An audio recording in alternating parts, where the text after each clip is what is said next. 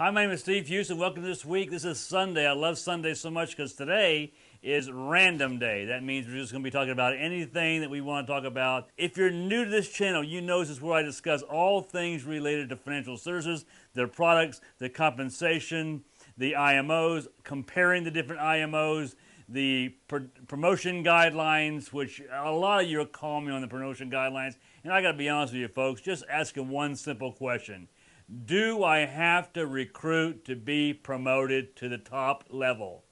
Whatever their level is, 110%, 120%, 140%, whatever it is. Do I have to recruit at any point in my career with your company in order to get the top contract? Right? That's the first thing. They're lying to you if they tell you they don't. How many applications are you selling per week?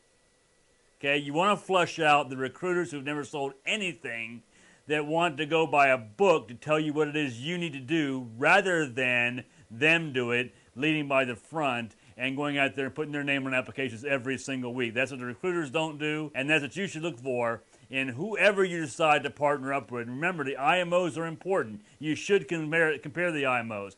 But that day-to-day relationship with somebody that's been doing it for many, many, many years is also critically important to your success. The last thing you want is a network marketing type organization where all your training comes through this upline, zero home office support or training. It all comes to the upline, and that upline hasn't ever sold a stinking thing. So make sure you're looking at that. So we discuss all that stuff, and we provide third-party documentation, not conversation, but documentation, so that you can decide what's best for you in this industry moving forward. This week, I'm talking about what we have in our hands right here, right now. The question is, do you understand what that is, and will you take advantage of it? So let's talk about this. What does it take to start your own business? I know many of you never owned your own business, so maybe you come into this situation with maybe an employee mindset. You've never really opened your own business. You don't know what that takes. So if you don't know what that takes, you don't know what you're given, right?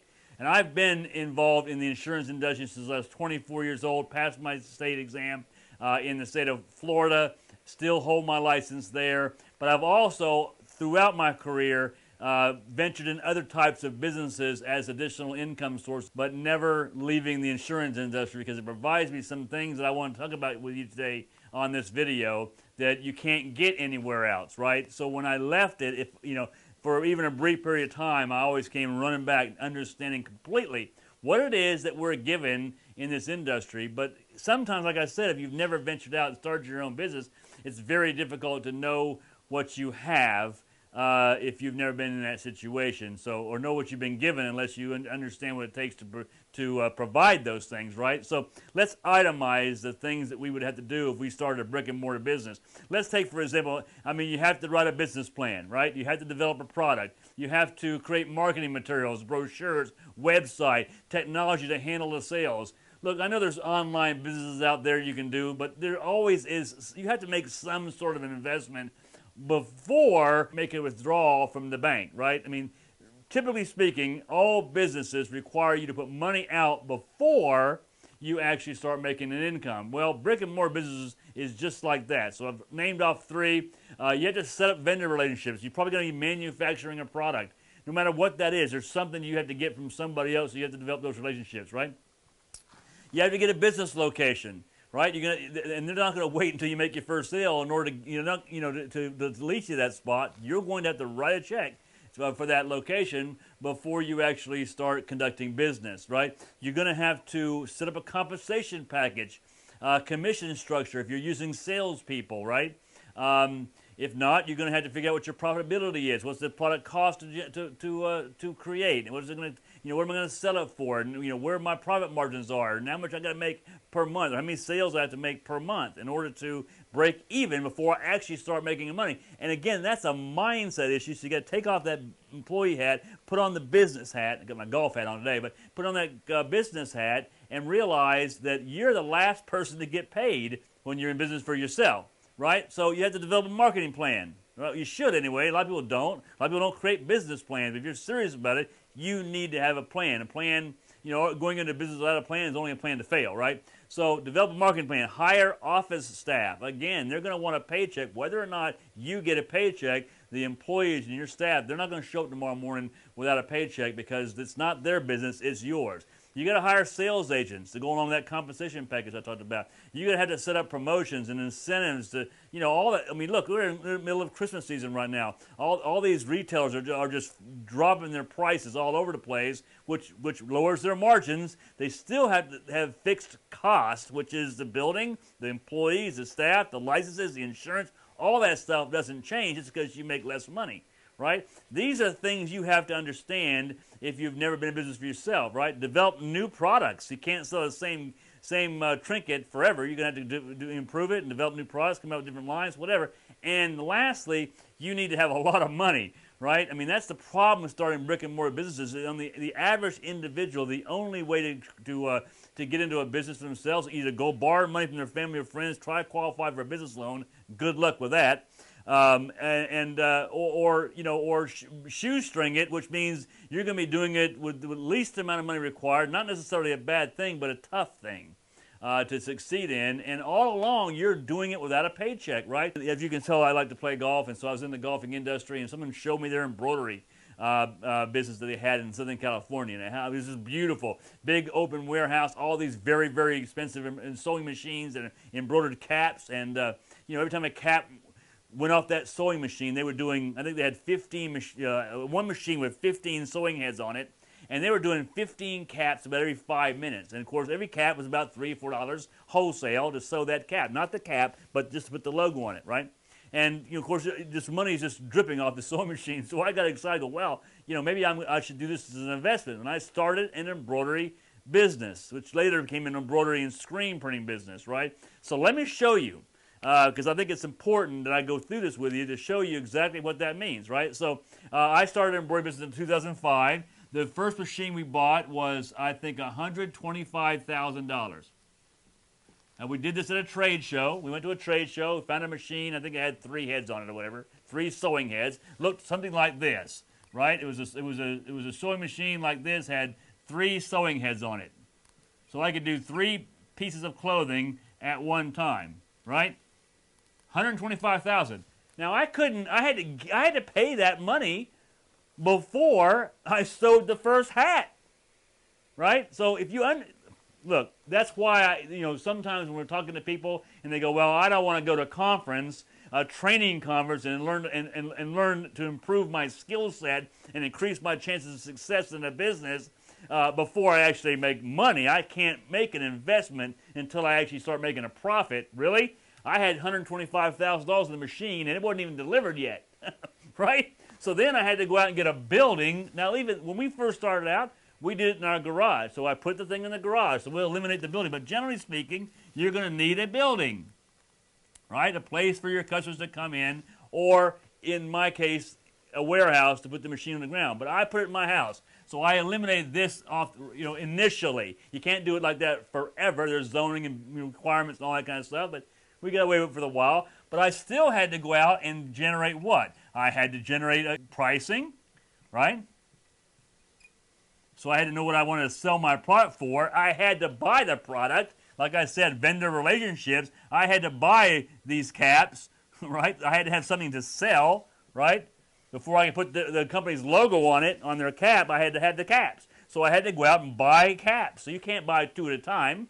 Right, you're going to need some inventory. So I had to set the vendor relationships, buy those caps, set my pricing, and then ultimately, because I was doing the sewing a lot of times, because I couldn't afford to hire employees, I had to come up with a compensation package, right? Because I was using sales reps, outside sales reps that would call on local businesses, golf courses, any construction business or whatever, to sell embroidered clothing and caps. So I had to come up with a compensation package so I could pay commissions to my agents, right? So now I've got pricing, I've got inventory, I've got to have my materials to sew on. I had to come up with a compensation package, right? Then I had to come up with marketing materials, brochures they could leave behind with the client, right? I had to have samples to show, right? I had to sew some stuff. Again, I'm paying for all this stuff. So in this case, I eliminated the building, but I didn't eliminate the majority of the cost. All this money had to go out. Now, this machine was costing me, I think it was about $2,500 a month. Now, I couldn't tell the leasing company that, hey, look, I'm just starting out. I didn't make any sales this month. So I can't make you a payment. They come get it, right? The one thing I love about people is, well, they're looking for motivation. Now, maybe some of you have won the lottery and you got a lot of money in the bank, and that's great. I'm glad for you. But most of us, including myself, if I need to have motivation, if I for whatever reason can't get out of bed one day and go out there and visit with clients and sit down and talk to them about protecting their family and their home and selling some life insurance, I just go to the mailbox, right? I mean, pull out the mailbox. There's bills in there I cannot pay. That's all the motivation I need. But in this case, this keeps you motivated, right? Well, years ago, I was in the car business before I actually got in the insurance business, and they have a habit of hiring people that are married, that have a mortgage, they have kids, they got a boat and an RV. Why? Because those things are hanging on them because they have to make their payments monthly. If they find someone that has all these things that they're making payments on, they know they're going to stay motivated because they have to make the payments on those things or the bank's going to come get it, right? So ultimately, I had all this stuff, and as I started making money, I then had to go out and get a building, 5,000 square foot, right? That was costing me about $3,500 a month. It got to the point where I had to make $50,000 in sales, not me or the company, in sales just to break even. That's before I made any money for myself. $50,000 in sales per month before I even got a paycheck, because remember, all these things had to be paid for first, as well as I had employees, which I didn't put on this chart, that handled the billing, the bookkeeping. Salespeople were on commission, but the employees were not. I had people to run the machines because I got to the point where I couldn't run the machines myself all the time, and I had a bookkeeper to bill and collect money, and then coach, you'd have to chase your money. Some people want to pay on a net 30 or a credit card, whatever. This is an operation that costs that you have to put all this out before you can actually generate any money for yourself. Now, what does it take to be a life insurance agent? Okay? Look, you had to get a license. That's going to cost you, well, I can lower the cost for you about 70% on the pre-licensing. Pre-licensing is with companies like Excel, ExamFX. There's a lot of them out there. And they ran between $200 to $250 for that online pre-licensing course. Most states require 30 hours or so of pre-licensing before they'll allow you to sit down and take the test. So you got to get a license. That's going to be a couple $100. You have to get some business cards and maybe some basic office supplies, a briefcase. Maybe go out and get yourself a decent casual, not real casual, business casual clothing to start out. Very minor expenses. You have a couple of conferences per year, training conferences, not raw conferences, not going in there and get all lathered up, excited. I'm talking about training conferences a couple of years. There's going to be expense there, but that's your continuing education. You're going to have gas. You're going to have leads, right? Leads in this business can run 50 cents to $49 and $50. I've seen them for $85 and $90 with some companies, right? Again, it's important that you are involved with an IMO that owns their own lead program. There's a tip for you, and has the technology to make the program integrity-based, meaning you're not buying leads where someone else has already sold that person a product, okay? Big point there. Not recycled, repurposed, or redated leads that are sold over and over and over and over and over again. Buying old leads is not a problem as long as that lead has not been sold a product with your company, right? Because I get this all the time. When you buy a lead, people say, oh, that's expensive. Well, okay, but most IMOs are co-oping or co-investing in that lead with you, because here's how it works out. And I'm not talking about the bonus leads, the 5, 4, 3, 2, 1, 50 cents, A, B, C. Sorry, B and C. A's I am talking about. A leads is what we're going to use that on this video. It's called fresh leads, right? That's what I'm talking about. Brand new, fresh leads, never sold to another agent, not redid, not repurposed, not recycled. That's what we're talking about here. If you're on that kind of a lead program, in general, most companies, IMOs, not lead companies are in the business to sell leads. I'm talking about IMOs who are in the business to sell insurance, but sell you leads as a means to sell the insurance product, right? But most of those companies are co-oping with you on the lead in your area. So here's what happens. Most companies will mail for you on your behalf. So look, if the IMO, just so you understand, if the IMO is mailing to a county that gets on average 1%, right? Let me just clean this board off real quickly. Give me just a little space to talk about here. So if the IMO is mailing in your area, right, and there's a 1% return, and you ordered 10 leads, right? Let's say you want 10 leads a week, brand new fresh leads, right? They're going to have to probably spend, $500 to $700 mailing hundreds of direct mail letters in this area to get you 10 leads, right? Here's the great thing about our business. You and I don't have to pay for these hundreds. We're only paying for the 10 leads that they generated for us that we wanted, right? So whether you're paying 27 or 49, whatever, 35, 49, whatever it is, let's just say you buy 10, they generate 10 leads for you. Let's just say you're paying, $45, just $45. Doesn't make any difference. Let's take $27. That would be $270 or $450, whatever it is, okay? Or if you pay $41, then that's $410. Whatever it is. Generally speaking, the IMO starts you low and they go up to 49 or even above that based on your contract rate. So the more money you make, the higher your contract rate, the more you're going to pay for the leads in general, right? But so we're using these numbers kind of loose. At the end of the day, if you have $410 in these 10 leads, they've spent $700 to generate those 10 leads. Because they're having to pay for the data from the county, the lead, the company put the stamp on it, mailed it out, and they're only getting 1 or 2% back. So you and I are only having to pay for the 1 or 2% that came back. A real important thing for you to understand, right? Now look, expect to spend on your advertising budget, and leads are our advertising budget. Look, all businesses advertise, and they usually spend more money on advertising when business is slow, not good.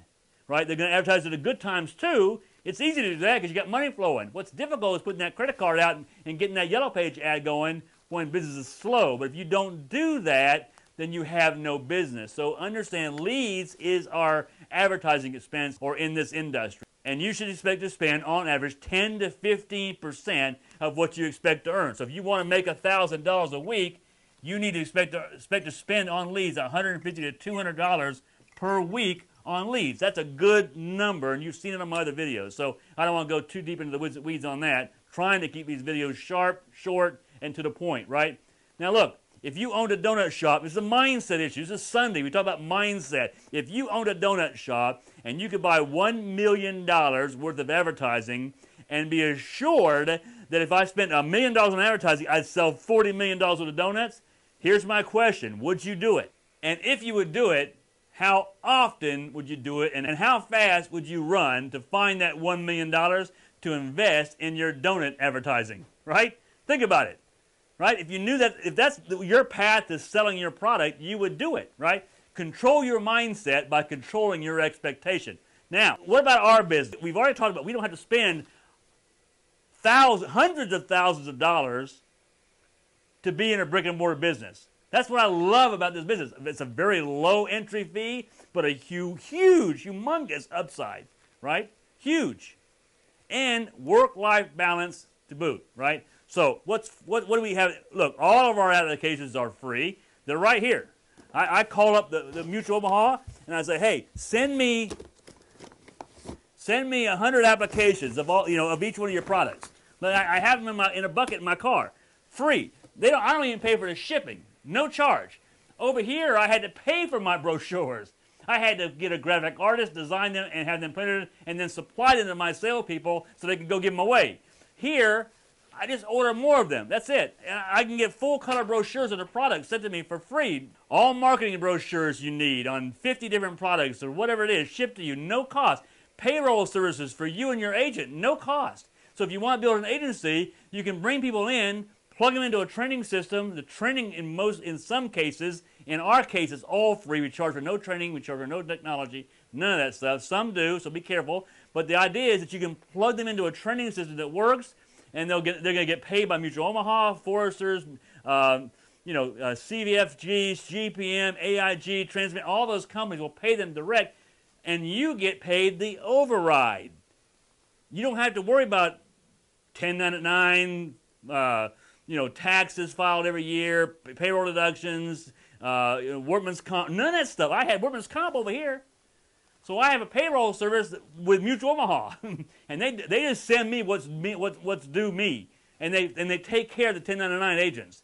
No cost, right? Training for you and your agents, I already talked about that. Unlimited. Disclaimer there is that you have to make sure you're an IMO that does provide this. And I'm not talking about training that goes through some upline, downline from you, or upline from you, whatever it is, that knows nothing about the industry. It's going by a book. He's doing as I say, not doing as I do, right? You need to be with an IMO that provides a tremendous amount of training at the IMO level, and the person that you're joining, the agency that you're joining, they should provide training as well. None of this should cost you money. Next is technology, right? To conduct your business on, right? When I go out and write an application, it's a paper application. I get in the car, I take my phone out, I shoot pictures of the app, and I upload it to my agent dash. I don't have to develop that. It's provided to me, and it's provided to me for. So I get that, and all my agents get that for free. Conference calls, webinars, coaching. People want to help you succeed. But again, the disclaimer is, ask them, are you in production, or are you recruiting, or are you building an agency? The silence is a killer, right? You can't be coached or mentored by somebody that doesn't lead in the front and doesn't put their own name on an application. Why do this? Simple. The 9 to 5 that you're clocking into every day right now, that is you building their lifestyle, your boss. He has the time to spend with his family because you don't. You sold out. Again, this is the Hard Hat series. He bought your life, your time to build his lifestyle. Look, our business is simple.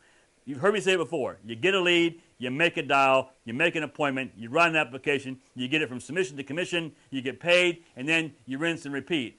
Your ongoing expenses, continuing education, CE, every year or two. That's it. Where else can you go and make doctor-type money? I'm talking about multiple 6 figures a year, no recruiting, only running leads, writing applications. So much given to you and so little that you have to learn, right? Look, here's the expectations, because I like to deal with these.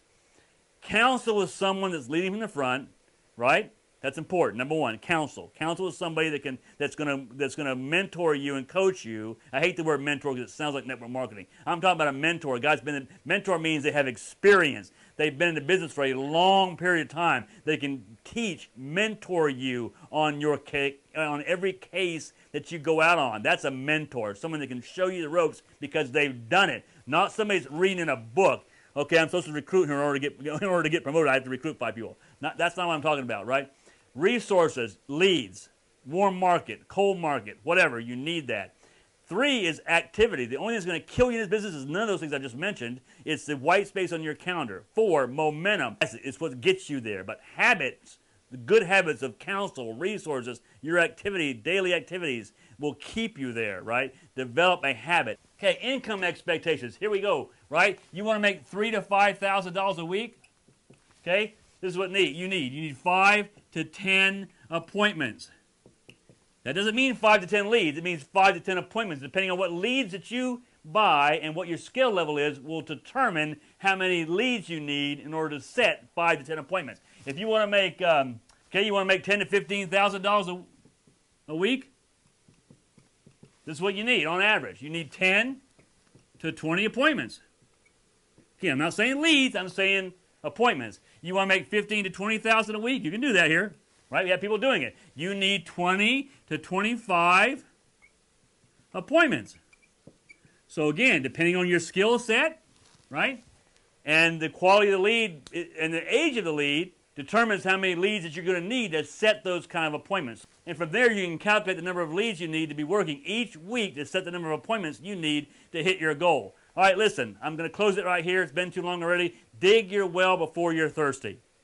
Dig your well before you're thirsty, right? We have high upfront commissions, residuals on products after 12 months, passive income if you are going to be agency building. But look, bad things happen to good people. Health changes everything, right? If 100% of your income is coming from your own efforts and you're required to perform every day, you're fixing to get killed. Look, I told myself years ago, if I can't leverage it, I'm not doing it.